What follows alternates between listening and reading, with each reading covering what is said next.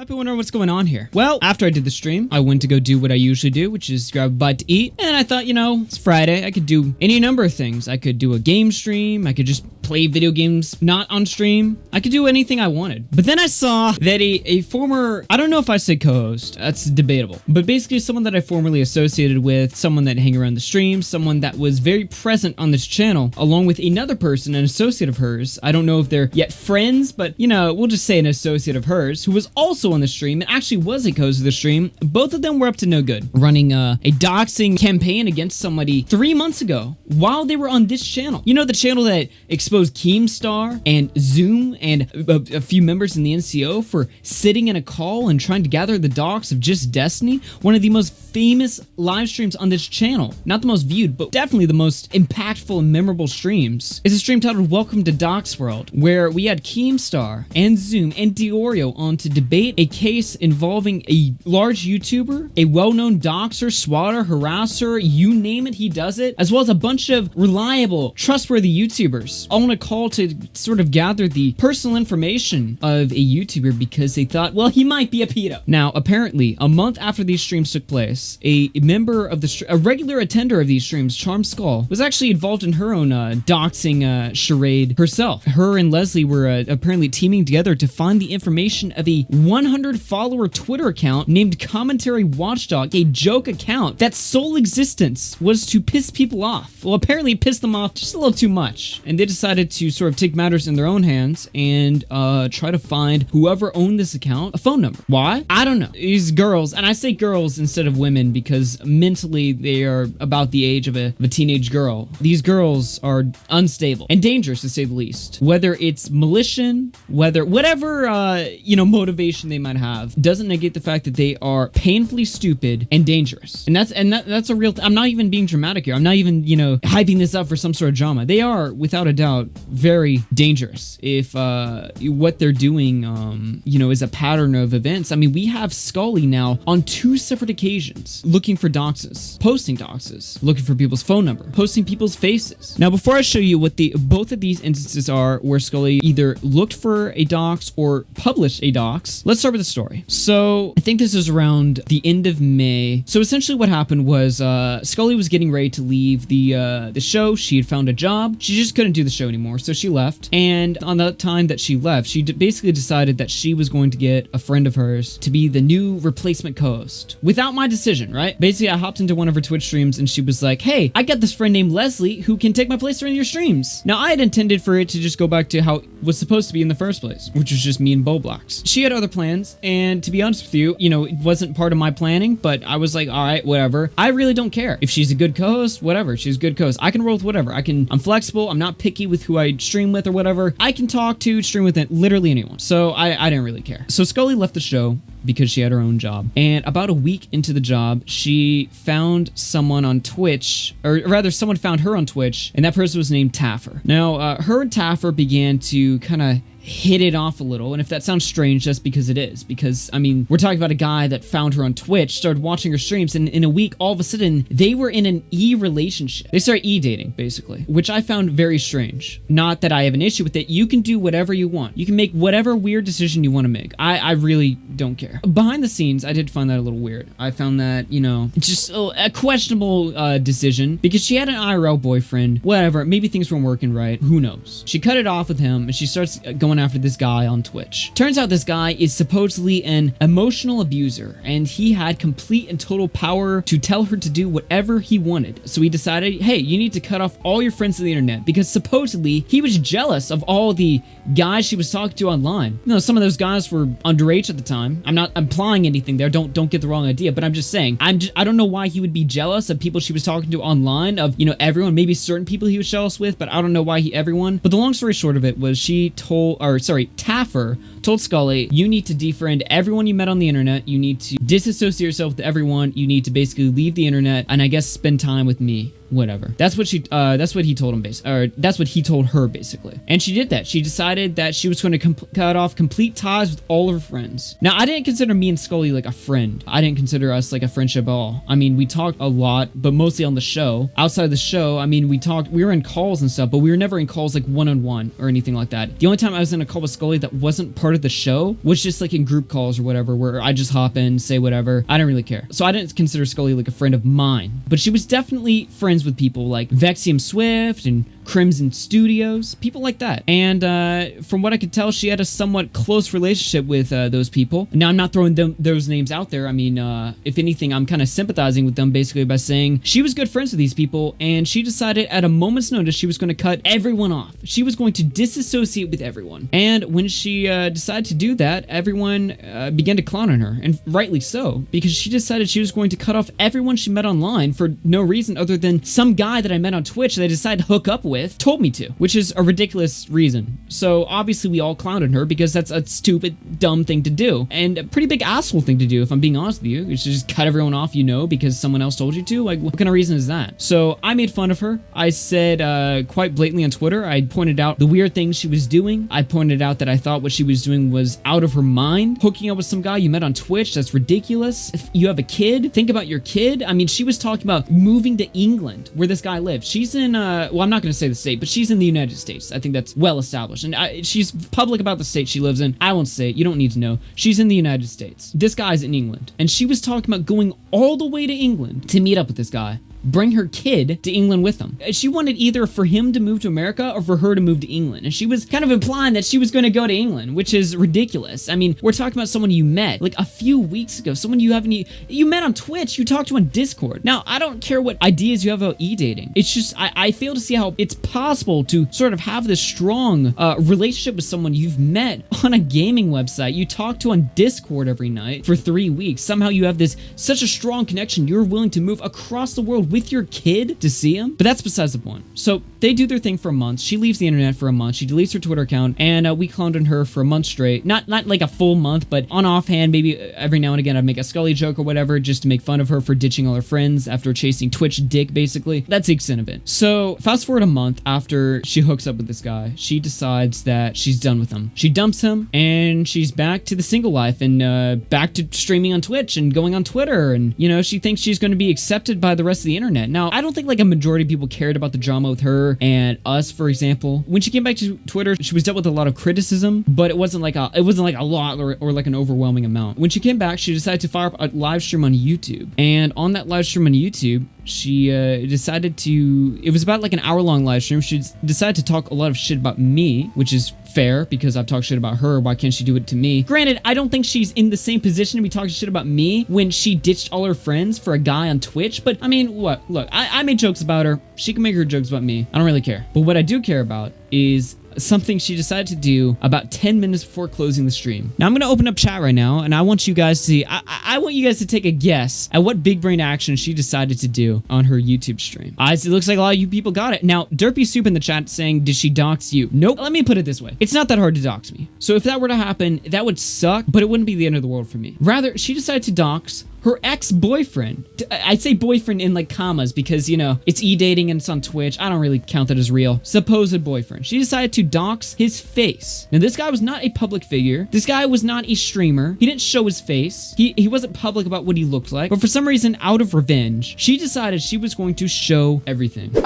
Maybe, but I'm just gonna do something really fucked for just a second and probably make, if my ex actually ever does see the stream, make him absolutely fucking hate me. Now, pay attention to that. I'm gonna do something fucked that will make my ex hate me. What she's admitting to here is an act of malicious. Now, pay attention to that, and let's see what she's about to do. What are you gonna do? I'm turning off my webcam so I can see. There he is. That's his face. That's your big man, Daddy Taffer. Now, like I said, he's not a public figure. He's not a streamer. He's not public about his face. He's not a big Twitter personality. Matter of fact, after Scully deleted her Twitter account, he was soon to follow. He's not internet peoples, is what I'm trying to say. You did it, bitch. bitch. You didn't. Now here's Leslie laughing at this. Notice that Leslie does not condemn this action. She does not show any sign of disapproval of this action. Matter of fact, you can hear her audibly laugh at this action, meaning that she's not disavowing Scully right now. Now later on, when I called this out on Twitter, she would go on to disavow Scully and pretend like she was not sitting in the same call laughing at this situation. But pay attention there that she saw this happen with her own eyes, her own ears, and she did not make any effort to disassociate herself from what Scully was doing. I think that's an important detail. He's gonna kill you. He's gonna kill you. Why would he kill her? Maybe because he's angry. Maybe because he's upset. You're legitimately gonna get murdered in your sleep. I mean, I'm not worried about it. He can't come to the US, so we're fine. That requires a lot of paperwork. That requires a lot of paperwork. I almost let that one pass, but then I remember that. I actually remember that she unironically said it. He's not gonna do anything to me. That would require paperwork. Oh, I showed a picture of my ex, the one that was pretty much keeping me from. And here's her saying her action in words. I showed a picture of my ex. That sucks for him. That sucks for him. Yeah, I can imagine. That probably does suck for him. So the reason why I'm showing you these DMs with Scully here is that she basically said, I will give you a hint. That wasn't Taffer. Basically, I called her out for this tweet. I basically was like, what the hell are you doing? You just doxed your boyfriend out of spite. And her big-brained response to this is to say basically, that wasn't Taffer. Joke's on you. I was only pretending to be retarded. I was only pretending to dox my ex-boyfriend so that, you know, an idiot like you would take it and run with it on Twitter. Well, spoiler alert, she admitted to it on her Twitter, and then she deleted the tweet. She apologized because literally nobody saw through her lies. I didn't see through her lies. She tried to tell me that publicly on Twitter, and I was like, you honestly expect me to believe that? You really expect me to believe it was just a prank, bro? That's your excuse. I didn't believe it, and sure enough, I believe it was like 10, 20, 30 minutes later, she apologized on Twitter, and then she pulled her apology. After I leaked her DM to her in a public tweet, and I said, so you pretended it wasn't Taffer that you face doxed. You pretended it was a picture of someone else to try to devalidate my call out. And then 30 minutes later, you come out and admit I was right. That was Taffer. Not that, you know, she even had to admit that it was Taffer. She said it in the clip. And I don't think anybody was going to buy, haha, that wasn't Taffer. She admitted to it. And then she admitted to it again after I called her out on her bullshit. And she admitted to committing a dox. Now, some people argued about the definition of a dox. So I'll go ahead and read you the definition if you're still this hung up over the word. It's a very simple word. I don't know why so many people get caught up on this. Dox. Search for and publish a private or identifying information about a particular individual on the internet, typically with malicious intent. Search for. She had to search for the file on her computer that was Taffer's face. She published it on her Twitter feed. On her live stream, on her YouTube stream. Identifying information. Well, I think a picture of a face is pretty identifying about a particular individual. Taffer is that particular individual on the internet. It was most certainly done on the internet, and it was done with malicious intent. Because remember what she said, he's going to kill me. So she did that, and I called her out on it, and I was like, well, there you go. If you had any doubt on why I dislike Scully after she disassociated with everyone because she tried to chase some Twitch dick, and then she came back and she face doxed her ex-boyfriend, I've shown you that she's a lowlife. She's, you know, about as low as they come. Everyone around her is discardable, and she will go as far as to show private information about you to make herself feel good. So I pointed that out, and I said, that's why I don't like Scully. I will never like Scully. I hate her, and I never want her to be on the internet again because she's human garbage. So that happened, and I thought, well, case closed. You know, I'll still laugh at Scully. I'll still make fun of her and stuff, but I mean, as far as me trying to kind of catch her on something, I've already done that. It's game over. There's no way she can win at this point. Fast forward to tonight. After I ended my show, I was just sitting there eating some tacos. I look at my Twitter feed, and I see audio of Scully and Leslie in a call, as well as a member named formerly named Two Grave, now known as formerly known. His old name is Two Grave. Jay, I believe he goes by. But we'll kind of put him on the side. He's not really relevant to this situation. I mean, he was part of the call, so he should be called out for being a bystander. But this is mainly focused on Scully and Leslie, who were both recorded in a call trying to gather a phone number for a guy who runs a meme Twitter account named Commentary Watchdog, an account that solely existed to piss people off. We're gonna show that audio right now that was leaked tonight of them trying to find this guy's phone number. Why? Because they're nuts. And we're pretty sure it's Crispy and Merlot that are doing it.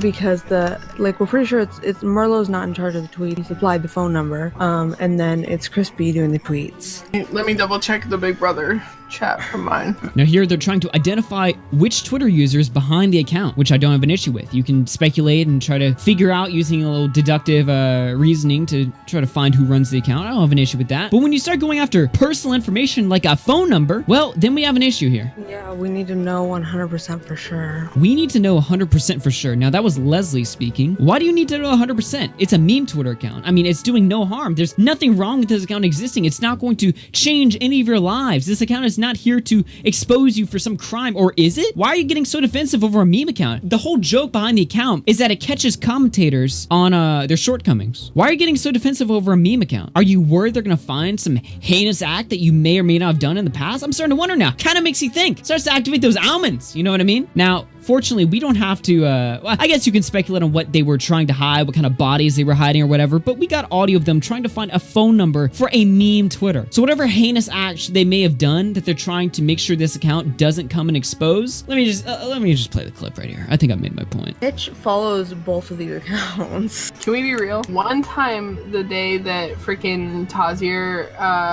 was being harassed by this account, I did do the forgot password thing once on him to try and see the last 2 digits of his phone number. To try to see the last 2 digits of his phone number. So basically what they were doing is a little password manipulation. They would type the account in to the username bar. They go to type a password in, and as they would type the password in, they would get the password wrong multiple times, obviously because they wouldn't know the password ideally. And this would prompt Twitter to sort of ask for, you know, it would send a text to the phone number, and in doing that, they would be able to find the last 2 digits of the user's phone number. And by doing this to everyone who they think might run the account, if they compare the last 2 digits of each phone number, they'll be able to figure out who runs the account. What the fuck? Like, if you, did the forgot password thing, he might have gotten... Not fully, though. It only got to the point where it gave you the the hint, and then I screenshot that and sent it to Tazier, and then her and I were talking. But he still might have gotten a notification. No, it won't give you a notification until you actually go to the next step. Trust me, I know. Trust me, I know. I'm sure you do, Scully. You know a lot about this. Finding people's,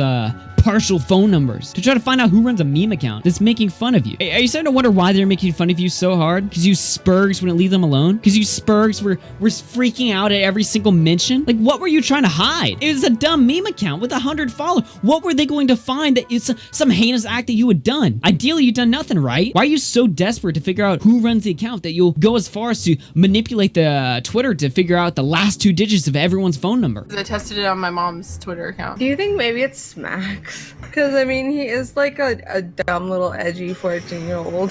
Do you think it's Smacks, a dumb little edgy 14-year-old? I wouldn't put it past him. It's his phone number that came back for password recovery for his account and for the watchdog. Have it attached to a phone number? You can't have it attached to a phone number without being able to verify the phone number.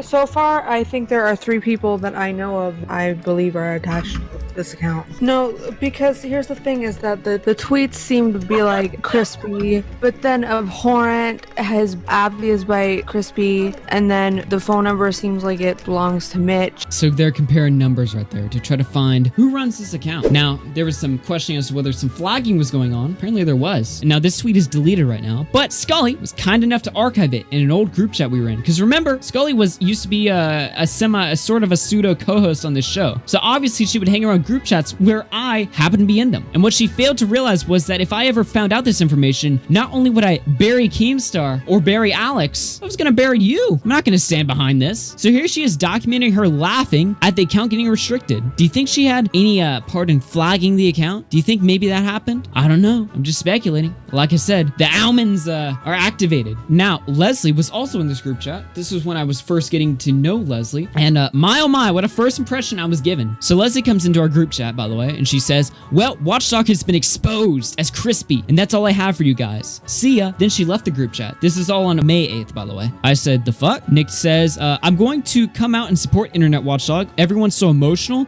and while I think he's a pussy for not showing his face, It's just getting to the point of satire. I said, I still have no idea what he does. Nick says, trigger people. I said, or like what this whole thing is about. Nick says, that's it. At Scully, seriously, no disrespect, but it's out of hand from everyone. I said, I've given like 2 seconds of thought on the internet watchdog. I have no clue. Nick says, he's an asshole taking shots at the commentary community, but everyone's freaking out. I said, oh well, I will support him then. Commentary community is ass. You can see me and Nick, we don't care at all. We actually support this. As an account that exists solely to rile up the community sounds like a great idea. Scully says, I'm not even running that commentary live Twitter right now. That is Bunny. I stopped talking about it. Nick says, look, I'm not going to talk shit about your friend when she just left and isn't here to defend herself, even when I've been drinking, but I hope she doesn't make content talking smack about others. It's not her thing, and she's super offended, that's fine, but she can't be criticizing people then freaking out when she gets shit talked. Lastly, I hope no one is actively doxing. I hope nobody is actively doxing him or her. I have made a harsh stance on the subject, and I find out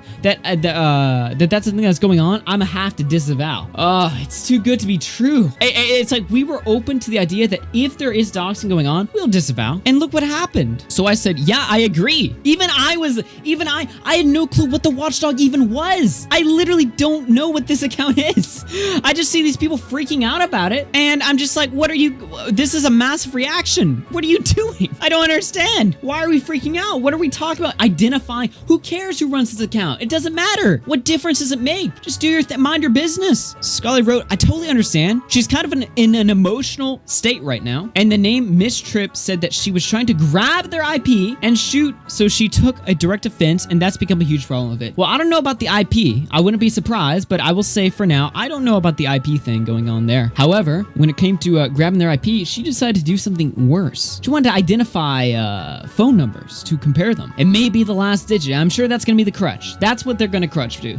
It was only the last 2 digits. It's only the last 2 digits. Doesn't matter. The fact that you still tried to find 2 digits at all, let alone the rest of them, that's the problem here. You went to this extent to try to identify who ran a 100-follower meme account. Who would do this other than psychopaths? It doesn't matter. Last 2's enough. So if that's really the crutch that they're going by, what a position to even be in the first place. It was only 2 digits, dog. You don't understand.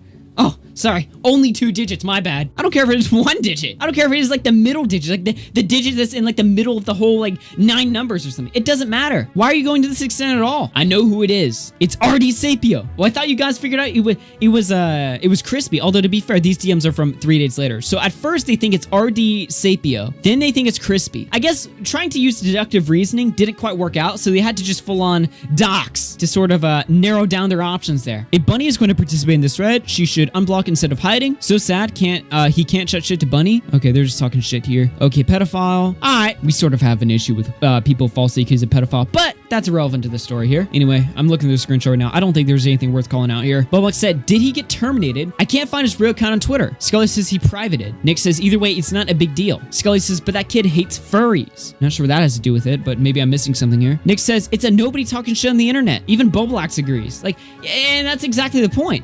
We're talking about a nobody here. Just some random guy talking a little shit. Who cares? Why are we going to this extent, this level of urgency to identify? We gotta find out who this guy is. It's irrational. This is an irrational response that only, I don't know, a crazy person would make. Just throwing that out there. Nicholas says, it's a nobody talking shit on the internet. And Scully replies, and me and Bunny. They're talking shit about me and Bunny. Me and Leslie. So we gotta do something about this. Well, what we didn't know at the time was there was a little doxery going on there. Not good. Nick said, he is only as powerful as you make him. We're all sitting here trying to talk some sense into her. She and Leslie are spurging out. Boblack says, who cares? Nick says, who cares? I said, I didn't even know who the guy is. Do you know how much thought I put into the commentary watchdog? Not enough to even know who he was, apparently, from these screenshots. I was even clueless. I was like, who are we talking about again? Commentary watchdog? Who is this guy? I don't know who this guy is. You know why? Because he's irrelevant. He doesn't matter. Nick's like, he's just some guy talking shit. Oh, good. We need more of that. Scully replies, true. Well, talking sense to Scully didn't work long term there. So fast forward to right now. Scully and Leslie were both sitting on a call trying to identify phone numbers to compare them to figure out who ran the account, who had similar phone numbers to the account. That's damning right there. That is very damning, especially when you remember, that's not her first instance of doxing. She face doxed her ex-boyfriend. Now, apparently, she tried to find the number. The point I'm trying to make is that Scully has a now history of doing this, whether it be releasing someone's face, identifying someone's phone number. She does not care about personal information, which I find hilarious. hilarious coming from a person who put up this video right here. Why doxing isn't okay. You couldn't make this up if you tried. You literally couldn't write this down. It writes itself. Do we want to take a look at this? Put a 1 in the chat if you want to just take a look at this and see what she has to say about doxing. See what hot take she wants to give about her opinions on doxing. I can't imagine she's breaking grounds here. That's a lot of 1s. How many people do we even have watching this? Oh, 180 people. 180 people tuned in to watch Scully make a fool out of herself. That is beautiful right there. Let's go ahead and get into this right now. So doxing. That's what we're going to talk about today, and anybody who follows me on Twitter should know why. A few days ago, some asshat, so Saturday, I posted a video that was very divisive, we can say. Posted a day early because of the fact that I knew that the Keemstar interview was coming out, and I wanted to get ahead, not just because I wanted to, but because I knew that whatever I had recorded with Just Destiny was going to have more content than what Keemstar was going to do, because Keemstar likes to attack and bully. That being said... Attack and bully. Of all the terrible things Keemstar has done, not attacking and bullying. Oh god. The whore. You know what else Keemstar's done? Participate in doxing. Also what you've done. I just pointed out some similarities here. I think you and Keemstar would get along. I don't know why you're taking shots at him. You and him would get right along in a Discord call, trying to find people's personal information, see if they're actually pedophiles or not. Hey, someone called your friend Leslie a pedophile. The commentary watchdog called her a pedophile, to my knowledge. Maybe you should dox Leslie. Figure out if that's true or not. On Saturday afternoon, someone decided... Uh-oh. Did someone take the video down? Did someone really take the video down at 44 seconds? Oh, the video is private. What a coincidence. It's a good thing I had that downloaded. Oh, what a shame. This is how predictable you are, Scully, because I know you're watching. I knew you... I literally knew this was going to happen. So I had downloaded. So let's just go back to the stamp that we're at, and let's get right back into this. On Saturday afternoon, someone decided that it'd be fun to post my last name on Twitter. A last name on Twitter. Now, I don't know what her last name is, and I'm not about to find out, because I'm not, believe it or not, I'm not interested in finding your personal information. I can't think of a scenario where I would be. Maybe there is, I don't know. But off the top of my head, I can't think of why I would want your personal information. But I'm gonna go out and guess maybe your last name isn't that common. Maybe it's a little, you know, less used, so to speak. Even still, I think phone numbers and faces are far more easily able to identify someone than your last name. Now, she claims that based on her last name, anyone can find her, which, if that's true, that's terrible. But it's kind of ironic looking at the situation now, given what she's done, what she's willing to do. You know, it's kind of funny to watch this back and just see what her opinion is at the time versus how she feels it should be done to other people. I've never posted my last name publicly on Twitter before. No, I've never posted anyone's last name. I just posted other people's faces that are private figures. Nor will I ever. Oh, believe me, I wouldn't doubt it for a minute you would. My personal information was leaked because somebody wanted attention. This person hacked into another... I use hacked loosely. What they... God, she's talentless. She can't even do a video right. They did was they manipulated a child into getting that person's username and password on Twitter. Once that happened, they locked the kid out of his Twitter account and then started... Twitter account. I'm bored out of my mind watching this. It's just funny to kind of look back. You know what? Maybe I'll re-upload. I might toss this up tomorrow, actually. Why not? I'll toss the full arcade up tomorrow because I'm actually getting boring. I'm actually getting bored of this. Can we raise the speed on this? I'm on Windows Movie Maker right now because, yeah, obviously, we can't really watch it on YouTube. But I will say this. Now that she's taken the video off, does that mean she doesn't stand by her words anymore? Does that mean she thinks doxing is okay at this point? Because her actions show that. So does the removal of her opinion on the subject now say that she's okay with it? Her actions would suggest that. Her takedown of her own statement would say that. This should be very telling for you in the chat right now. Why did she take this down while I was watching it live?